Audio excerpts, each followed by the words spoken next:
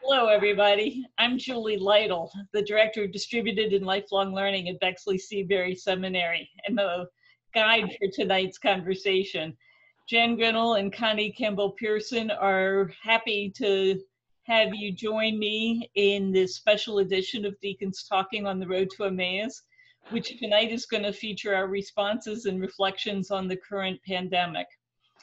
As you probably know, Deacons Talking on the Road to Emmaus is a web-based series of programs designed as a way to have deacons walk together and share stories in the hope of animating and supporting and renewing diaconal ministries across the country.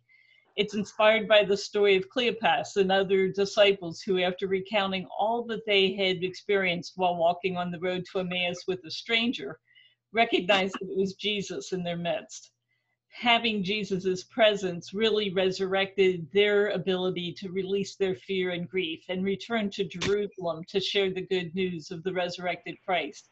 And we hope that these programs offer you that same kind of inspiration in the midst of fear and grief to be able to remember the resurrected Christ who we will be celebrating this week. Tonight's program, as always, is sponsored by the Association for Episcopal Deacons, along with the Episcopal Province of New England and Bexley Seabury's Lifelong Learning. It's typically offered on the third Thursday of the month, which we've added these special editions, and we are probably going to be shifting. But for both April and May, there will be 2 more third Thursday conversations that you'll be getting invitations to make your reservation for. The next one is going to be on April 16th. It will be at 7 p.m. Eastern Time when Deacon Janet Tidwell will talk about anti-racism. Yesterday, beloved community, and today, a new approach for dismantling racism. All of these conversations are recorded and are posted on the Province One website, so you can always go to province1.org to find them under the Deacons tab. And after Jan opens us with prayer, we'll move through the rest of the evening. So Jan, please take it away. Thank you, Julie.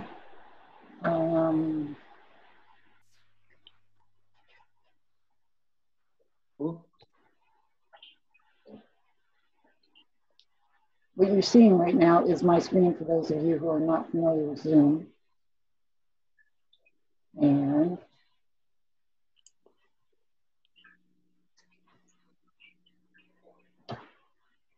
the prayer that I am offering tonight was adapted from a prayer written by Bishop Thomas Brown of Maine. So let us pray. Jesus Christ, you traveled through towns and villages, curing every disease and illness. At your command, the sick were made well. Come to our aid now in the midst of the global spread of the coronavirus. Heal those who are sick with the virus. May they regain their strength and health through quality medical care. Heal us from our fear, which prevents nations from working together and neighbors from helping one another. Be present with those in authority who are making hard decisions.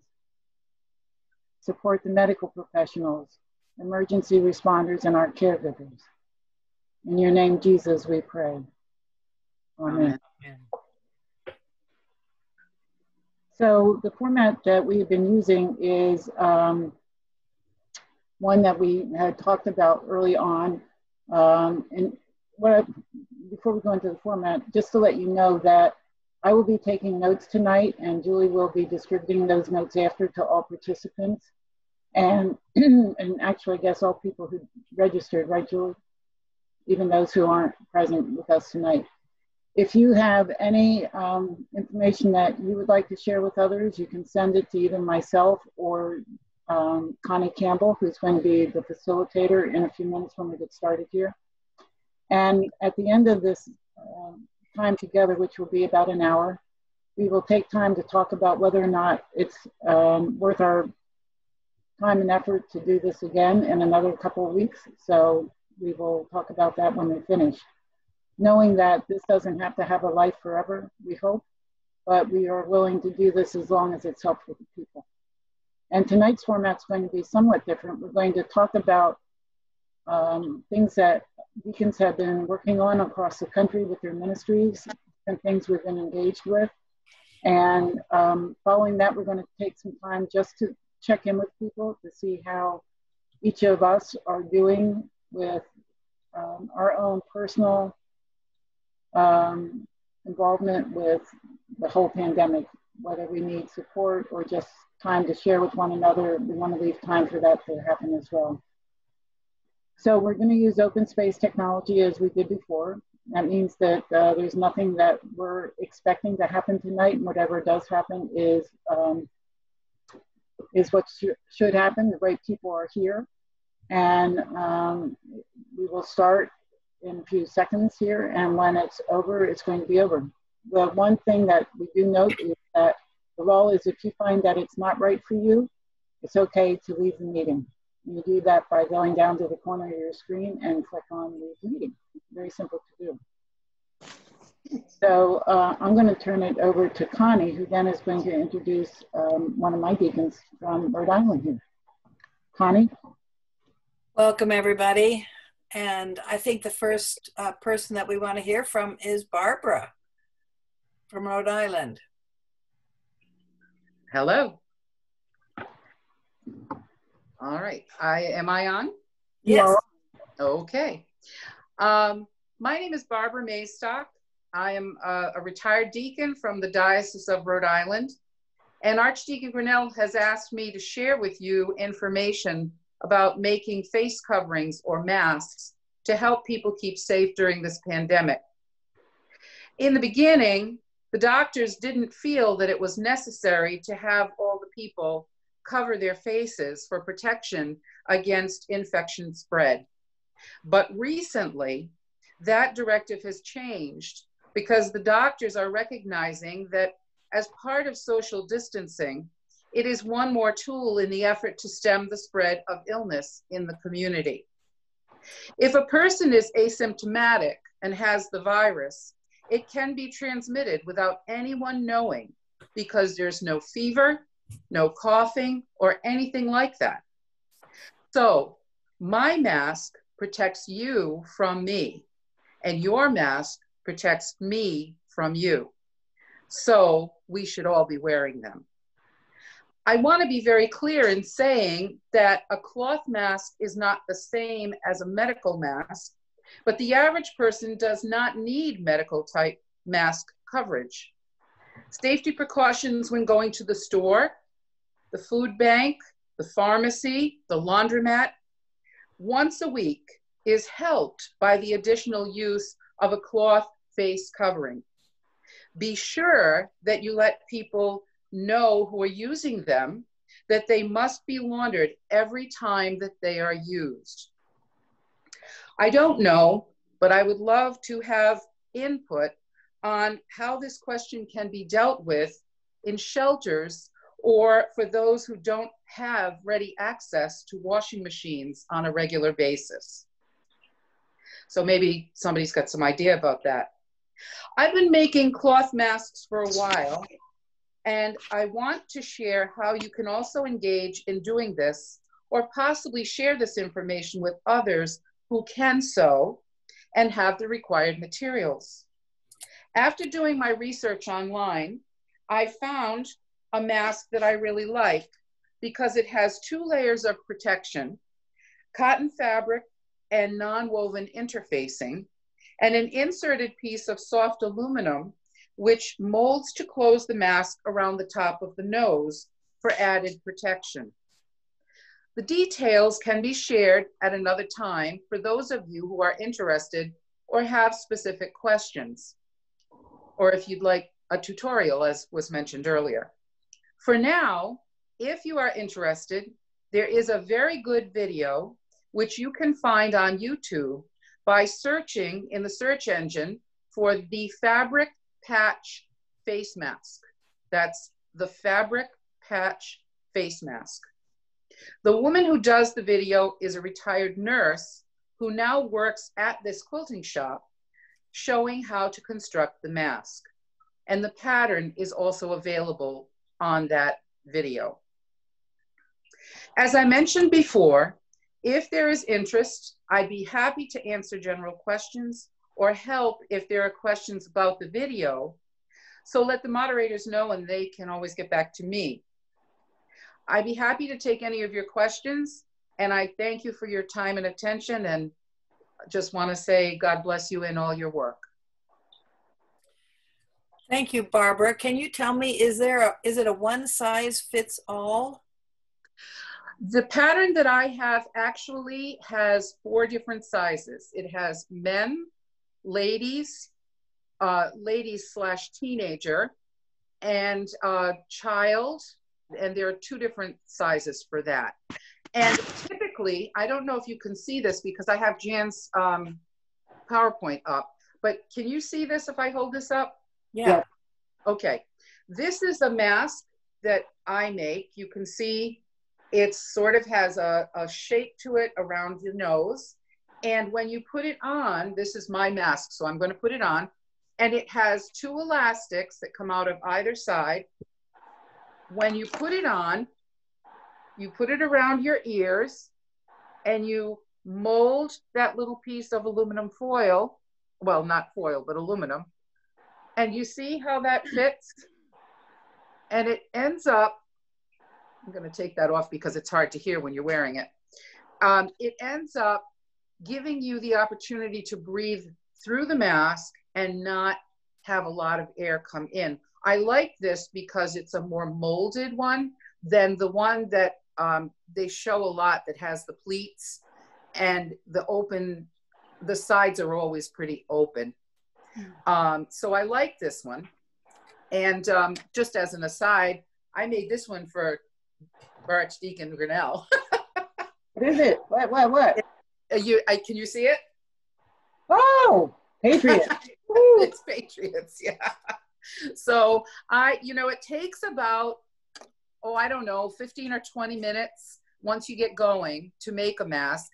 What I do, because I'm making lots of them, is take a page from back in the old days when I had a small in-house business where I did a lot of embroidery and a lot of sewing. And in order to save time, it's almost like an assembly line where you do all the washing of fabric, ironing of fabric, then you lay out and you cut everything, then you sew one step at a time all the way through, and then at the end you're done and you've got 60 or 70 masks when you're finished. And then you just start the whole process over again. And can I just ask, Barb, how is it that you're trying to distribute them? Well, it's a very interesting thing. When I first started doing them, my thought was to go to first responders. And so I did try to do that, but they actually need more of the medical type masks. The firemen, the police officers need more of a medical mask if they can get it. If they can't, they're happy to have them. And what I do is I would call the police department, call the city hall.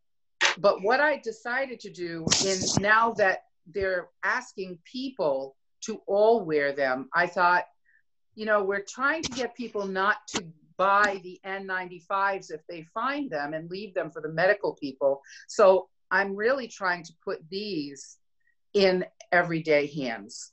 So one of the things that I had a little brainstorm the other day, and I called the parish priest. I haven't heard back yet. I think, she's probably doing a bunch of stuff this week with all of the online services that she's planning.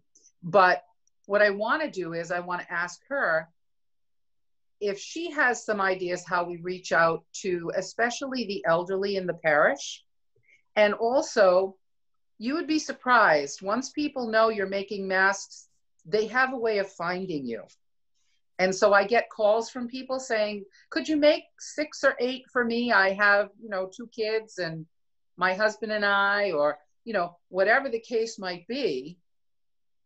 So, and also, here's the other thing is I was watching Governor Gina the other day, and I was thinking I could probably call her helpline for COVID-19 and see if they have an idea for disseminating them.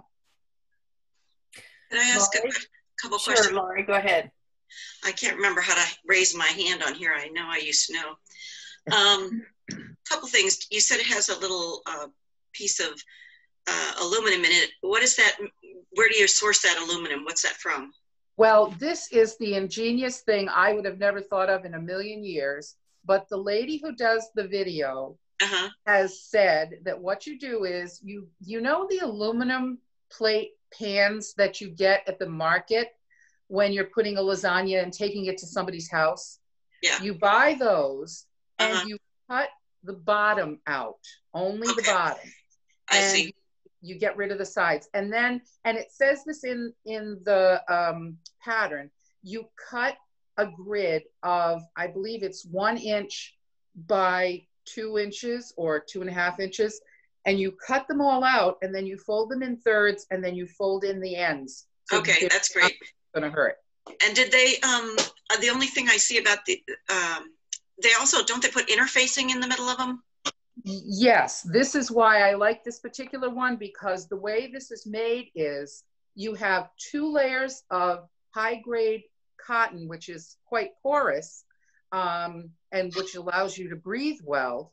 But inside here, there are 2 layers of lightweight fusible interfacing. Oh, that sounds great.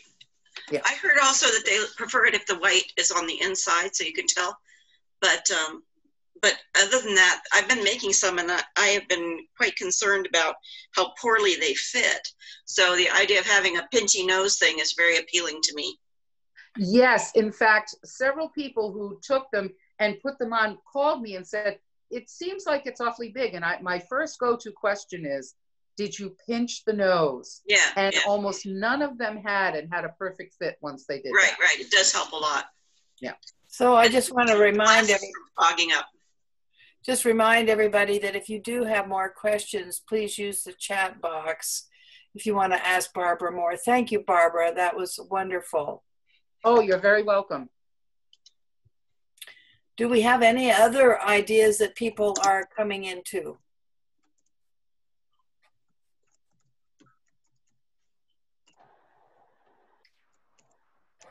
I'll just share one, and that was something that our community started.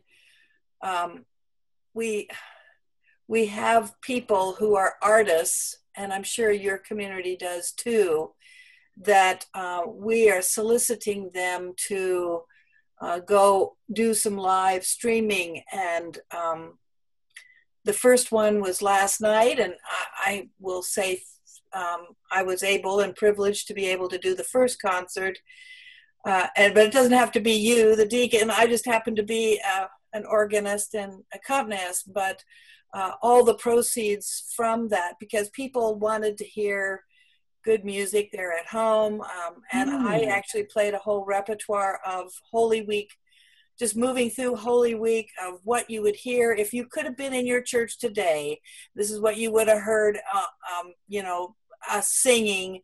And then if you went to Thursday night, this is what you would hear, and Friday, the Good Friday service. And just ended with this little light of mine, because I think we need to take that light out and let it shine. But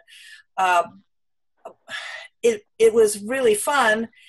But I think it's a good way to give people some gift, some talent, and then they will tip you and give to whatever organization you want it to be given to. And in this case, I chose the homeless people in Bozeman. So just an idea. You might have some gifted and talented people that would be willing to live stream and do a regular program like that.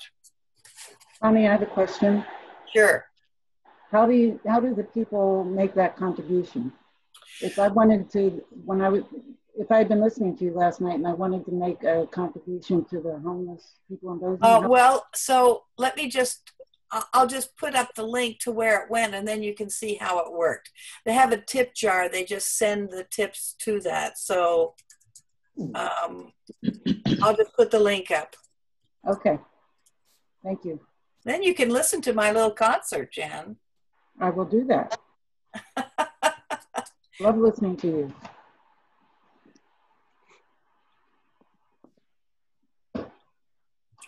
Anybody else?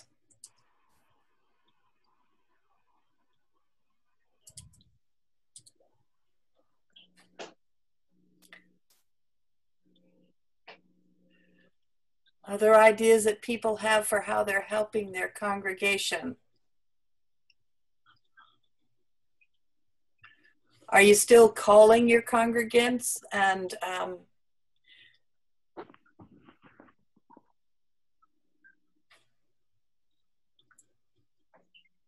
looking down the list here to see who might have their hand up. I have a question for people, Connie, while we're waiting for people to get Sure. inspired. Bonnie and Robin also. Oh, Bonnie and Robin? Okay. Take them. Bonnie, why don't you go ahead then?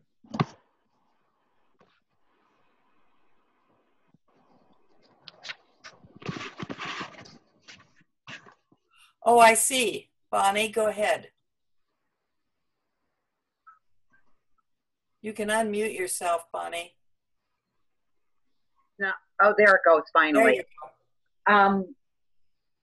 I just want to say that I listened to a concert in Long Island, in Huntington, Long Island, yesterday and last Sunday, and it was put on by the choir director.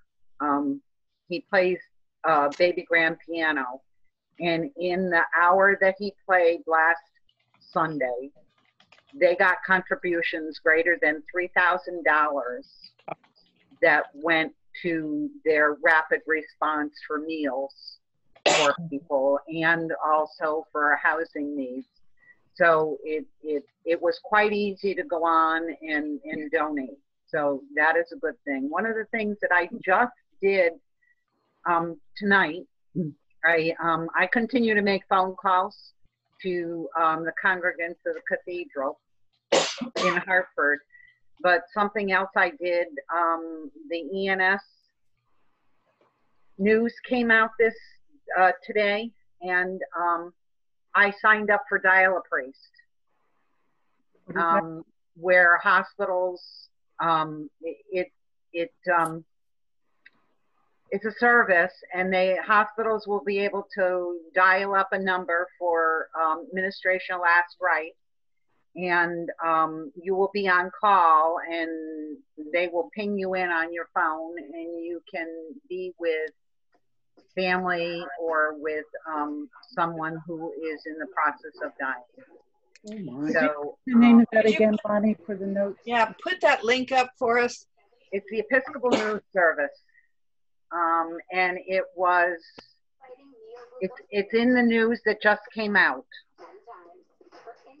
Dial a Priest. Oh, Dial a Priest. Yep. And Oh. it's priests and deacons. They're looking for priests and deacons in the Episcopal Church. Wow. I get it for you. Are we putting the link in the chat room?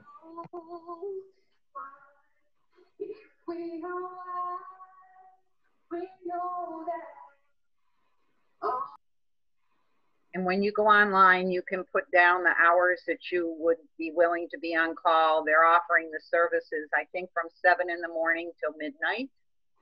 And they've gotten some calls already, but they're expecting that there will be more calls that'll have to happen. Hmm.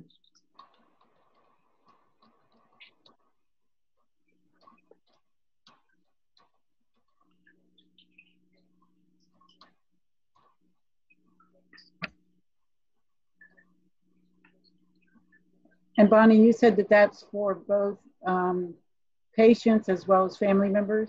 Yes. And what's happening is nurses are calling up the Dial a Priest number, and they're getting patched through so that you can have prayers with the person who is dying or with the person's family. Wow. You can offer administration at the time of death. Hmm.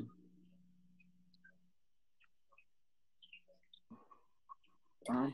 Thanks, Bonnie. That's really great. Mm.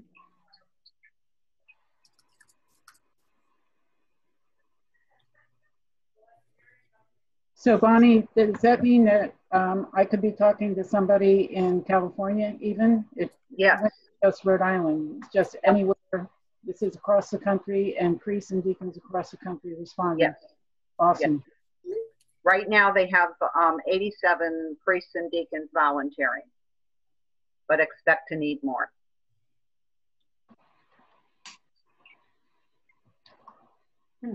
Now I can't lower my hand. Oh. How about Robin? Are you ready to go, Robin? Would you like to say something? Yes, actually, I have a question for folks, and that is, in what way are you able to address those who do not have internet nor smartphones in being able to provide access to the services? One thought that we had a clergy conference today with Valley Interfaith Project, our social justice organization here in the Phoenix area. And one of the Methodist groups was having people dial into Zoom. But that number, unless you're paying the license with the toll-free number, that's a toll number. And I'm not sure that they have the international calling on their phones. That supposedly went into effect, but I don't know. So I'm just curious, because that certainly is one way, but that doesn't help for Facebook Live. It doesn't help for what did you say? There's a lot of feedback on the line here. It doesn't help for a feedback live or a YouTube live that's being done. It only helps if it's a Zoom session that they can get into. So I'm just trying to find out how we can address it. We're calling and talking to people, but it's not the same.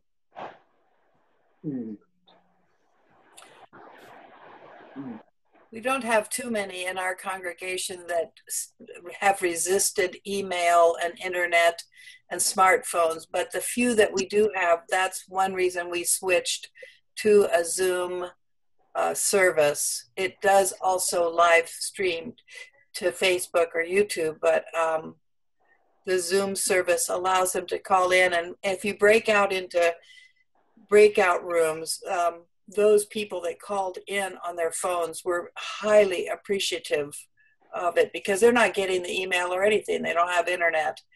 But to just be able to talk to people in the breakout rooms was a real blessing to them. Right, and I would see that. My concern is that if it's a toll number, they may not realize that's a toll number until they get their phone bill. Right. So that's a concern I have. I'm trying to ascertain if that's still really true, or how they would know if they have, nationwide calling. But they may not if they don't even know how to access it. So certainly I know going on Zoom, but one of the things we're doing is we're in the process of creating individual videos that we are then video editing together. And then you upload those as a premiere. That's the function, Facebook Live premiere, at the time that we say we're going to be live. And then all the chat and everything is all live. But what they're actually seeing is a video that's playing. And then that can go to YouTube, or you can do YouTube Live. So because we're doing that, we're not doing our church service over Zoom. Individuals are doing different Zooms that we record, and then I have a parishioner who's compiling all of this into one video straight.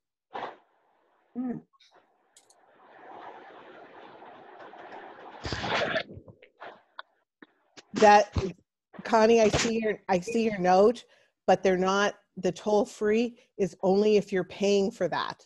That is an actual feature that you have to pay for. Because I have a pro license and it's not covered. I have to go to either a business or an enterprise license to get the toll-free. Oh, thank you. I didn't understand that. Or I have to buy it as an add-on feature, which is like a couple $100 a year to have. Wow. So yeah, that's where it starts to get expensive. So yeah, it's definitely something to look into. And if a diocese at a diocesan level is doing that, that might make sense. But that's my only concern. And I don't want to lose those parishioners. We are touching base weekly with people. I like the idea of breaking into even smaller groups and having people check each other. I've got a team of about 10 right now.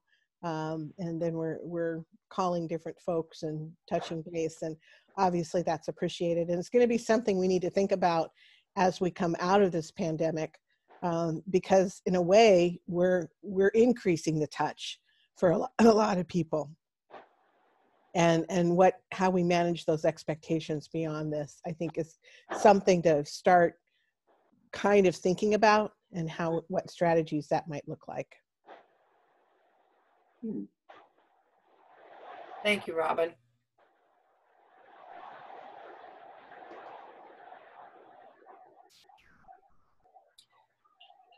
Any other thoughts that people have, or things that you're doing, you're trying, you're failing at? Hi, I'm one of the people that's just on audio. Okay. Hi. I'm Ann. Hi, I'm Ann from the Diocese of Maine.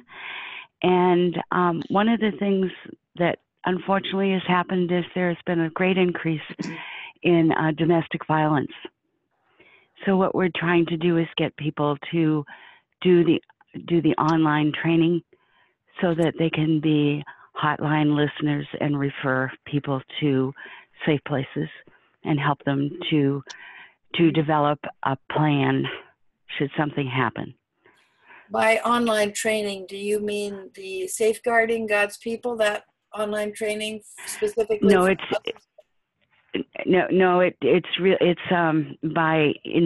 by the groups, the different shelters that are available in the state. There are a group of people to provide shelter, and they have their own lines. And so it's depending on where you are, you connect with that, and then they have the training online. They have to also be interviewed and all that sort of thing. Make sure you're okay, and then you can do the training online so that you can help out in your geographic area. Do you have any idea if it's available outside of Maine? I don't know, actually, but I can certainly investigate it. Thank you. You're welcome. In Connecticut, our abuse has increased 20%, and they have just opened up hotel rooms for people who are abused to go, to be able to be in self-quarantine and to get away. The Boston Globe did an article on massive increases in domestic violence since the isolation.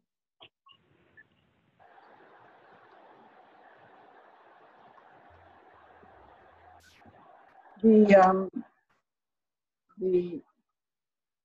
National Church Tech did a presentation on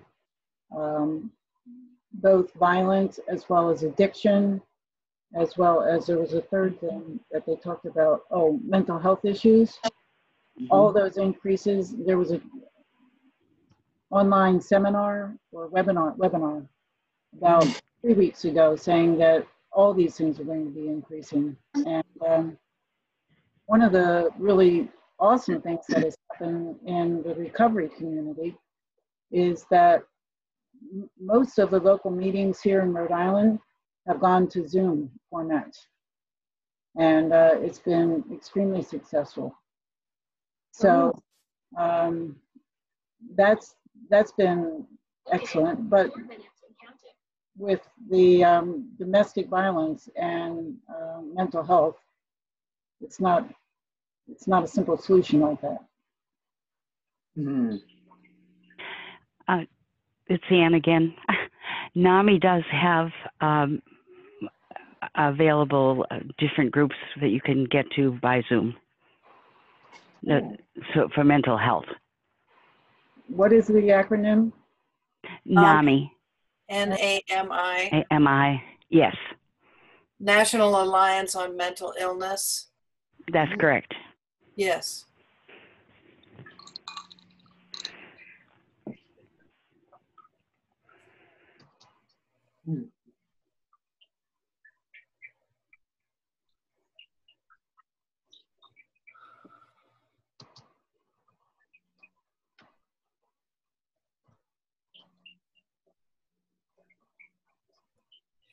And thank you for that National Domestic Violence Hotline. I'm not sure who Mac user's first name is. What's your name?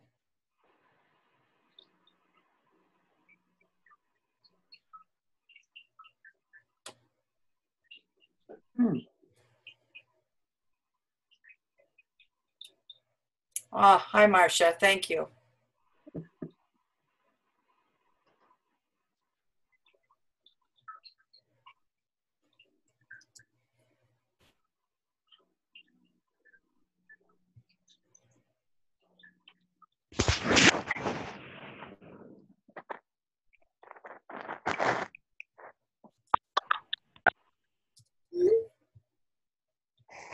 So we have about 22 minutes left, and I was wondering, Connie, if we could switch over to some of the support questions and comments. Sure. And one of the things that I would like to ask people, here in Rhode Island, we have been having clergy meetings, weekly clergy meetings. Our bishop is hosting them. They're called town hall meetings for clergy, where he has been disseminating information and talking about from the very beginning when churches were still open, now to the point where obviously everything is closed, and Holy Week. And I found that those particular meetings are wonderful, but they're certainly geared towards the priests. So what is going on in various dioceses to gather the deacons together or to support the deacons? As Archdeacon here in Rhode Island, I have offered a Zoom meeting tomorrow night for our deacons to jump on and just be with one another, so to speak, as we are being together tonight across the country. I find Zoom very helpful in terms of physical distancing and social engaging, that we can still engage socially, even though we're physical distancing. So I'm just curious what different dioceses are doing in support of the deacons, if anything.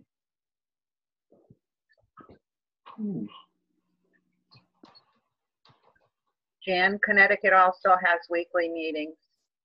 And deacons are meeting every 2 weeks for those who want to go through Zoom to have conversation. So the weekly meetings are for all clergy? Weekly is for all clergy on Wednesdays. And I have a tendency to throw the word deacon in every time I have an opportunity. And it usually ends up that I end up with more work to do. But I'm taking that opportunity. And one of the things that did come out of that was we have 6 regional groups now, priests, deacons, and lay folk who are interested in ministering with the homeless and those who are suffering or lacking food security. And with the COVID-19, everything is changing so rapidly that we are meeting every 2 weeks and updating what shelter status is, what soup kitchens are open, and we're sharing that within our regions, or for a better word, deaneries, so that people have the most up-to-date information for helping. So these San regional Diego groups are meeting how often, Bonnie? Deacons? No, the regional groups. The regional groups are just about every 2 weeks, and there's 6 regions in Connecticut. Okay. And you're meeting via Zoom? Via Zoom. Okay, I see Bob, you've got your hand up. Do you want to say something, Bob? San Diego has the same weekly, all clergy in the diocese meet with the bishop. Bi-weekly, the deacons are gathering together.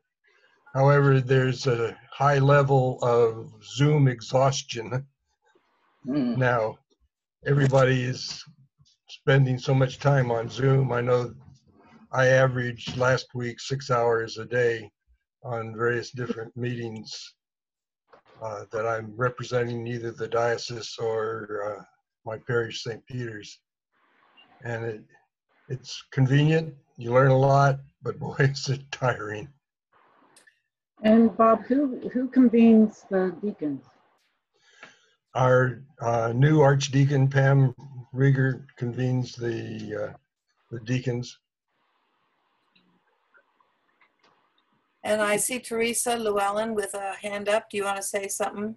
Sure. Our bishop meets with all clergy. The meeting, she has to hold two, but it's really the same meeting once a week. And then the archdeacons are convening the deacons every other Sunday afternoon. And some of the deacons in the diocese and some lay people are joining us for Compline on Sunday nights. We're finding that need for that time together in prayer on a regular basis is, very important. So those are the things we're doing when we meet as deacons. We share what's going on, but I do have to say, last time we met, it was just all about our grief and exhaustion and our anxiety and our fears. So that was very important. I'll say, since you mentioned Compline, that Roxy and I have been doing fixed hour prayer at noon and at 5 p.m. every day. It just takes about 5 to 10 minutes, and we kind of rotate around with some New Zealand prayer book and some Celtic Iona stuff and the prayer book. But we're seeing some very unexpected results from people wanting to have that fixed hour prayer. And it's quite simple and very easy to do. And people are really responding to it. So you know that there's a need out there for people to simply reconnect with what makes us the prayer book people, which is fixed prayer. So. And what platform are you using? We are using Facebook Live. Facebook Live? Yeah. Oh.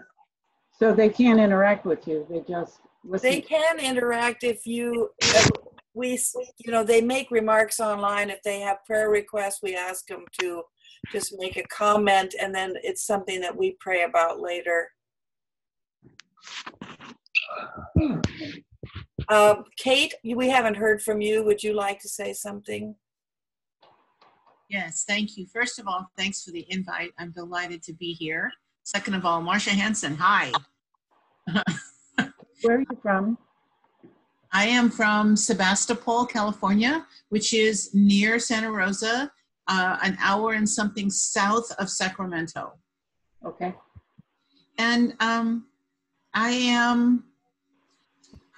all of this is very amazing and cool. And I wanted to just say that we're lucky to have archdeacons who will support us, and we are getting Zoom meeting support every couple of weeks with our archdeacons and with one another, and that's really good. There is Zoom fatigue.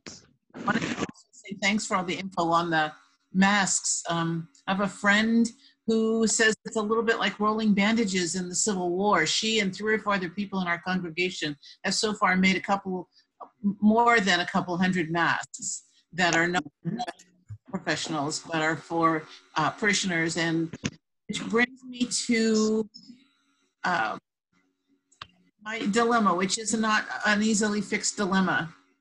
My job as a deacon, I view that the deacon's job is in great part to be a bridge between the people inside the church and the people outside the church. And I'm in an age group, and a lot of people in our congregation are in an age group where we are very, very much discouraged from going anywhere. And we have been for 2 and something weeks now. And in addition to my personal issues with I'm a hands-on deacon, I like to hop in my car and go and do whatever is needed, or go and pick up 6 people who will do it with me. I am struggling now and working through some ideas about how to keep parishioners involved in helping others, not just for the others. It is of critical importance that everyone get to help out. And being down, being on place order means that not only do folks who might need sandwiches and socks and warmers and masks, they're not getting those things, but those people who are also God's children who very much need to serve are not having that option, because it's got to change the way we do it. We have to change how we figure out how to serve. Just this week, I connected some people in our community called Sonoma Acts of Kindness with some parishioners, and the parishioners are making sandwiches, lunch bags, and those younger people in Sonoma Acts of Kindness are doing what's called porch pickup. And then driving out to encampments, homeless encampments. But I'm interested in what other people are doing to maintain that bridge. So I see Kate had, you are the one that set up the buddy group system. Is that what you did? Okay. Kate put a note in the chat about 3 to 4 households agreeing to check in multiple times a week with one another. Thank you, Kate. Does anybody else have any answers that they might be able to suggest to Kate? I have one. Go ahead, Bob.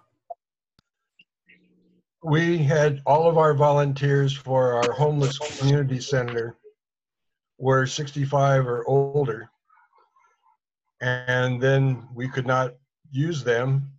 And by very accident, a young woman who was returning from college called me and said, "What can I do?" And now all of a sudden I had 20-year-olds. We now have 6 20-year-olds who are keeping that homeless program going.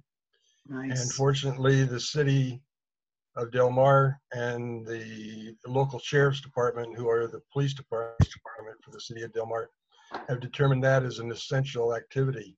So they're allowing the youngsters to keep it open. Mm.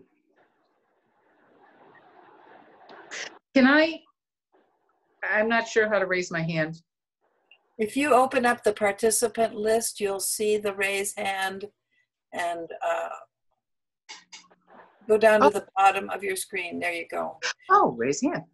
So can I call on Robin first? She's had her hand for a long time. Oh, sure. Go ahead, Robin. I'm still finishing my dinner, so she can go, and then I'll go. Well, no, next is Lori. Go ahead, Lori. I'm not really,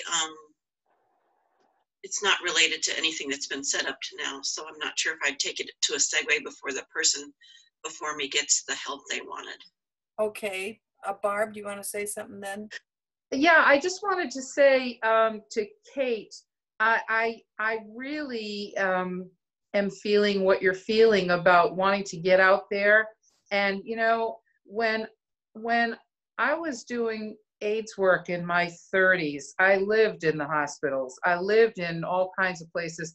And this time around, we do need to be a little more aware that we are in the at-risk population. But what you're doing, getting other people involved, that's just so much. In my case, what I did was I'm a sewer, I'm a quilter, I'm somebody who loves to work with my hands. And then I got other people to distribute what I do.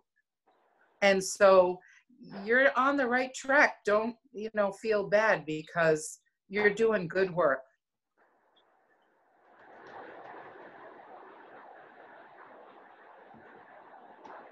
Thank you. So Connie, do you want me to go now? Sure. I'm done chewing. Sorry about that. So I just wanted to share that our bishop has been extremely inclusive. And so she is actually holding 2 one-hour check-ins, as she calls them, on a Wednesday afternoon and a Thursday morning for all clergy. to get on the phone and just to talk. We do it through Zoom. And it's not mandatory, but she has shared a lot of good information and has asked, you know, for our input and some of the ideas that we talked about last time I was able to share. And then as deacons, we had been meeting in our, we're broken out in 3 geographic areas, and so, or 4 geographic areas in Arizona, and we've been able to meet virtually as well with that. And then we are now having deanery meetings, and they're meeting once a month, and they're continuing that to support each other, which is more of the local geographic clergy, which includes presbyters and deacons. So we are working together, we're collaborating. In fact, our parish 2 weeks ago actually worshiped with one of the other parishes, and a number of those parishes are that are doing live streaming or including other parishes. So we're doing a lot more together, which has been great, and getting to know clergy from the other places in Arizona. So it's working well. I do have some interesting issues with our Deacon Formation Academy. We've moved a lot of that to be as interactive as possible using Zoom. And I just spent this afternoon trying to allay the fears of one of my lay leader faculty who is going to be teaching anti-racism, and just absolutely felt there was no way she could do it over Zoom. By the time we were done, she now, I think, recognizes that we can make it interactive. So I would strongly encourage, if Zoom is the platform that you're using, for anything, to make things as interactive as possible. So to try to get up to speed on how you can use that and what are some of the clever ways that you can. And maybe at some point we could just do, one of these could be Zoom tips and tricks, and people could play with, you know, the breakout rooms, could play with the interactive features, could play with the online polling, so that you could get the sense for how to really keep people engaged, not just for worship, but to be able to teach and to share. So we'll see. We're having our first Zoom fellowship coffee hour at our parish Easter Sunday. And we're already hearing people are looking forward to that with their beverage of choice. And we put together a PowerPoint showing previous Easter time together. In fact, we have the Easter Bunny making an appearance.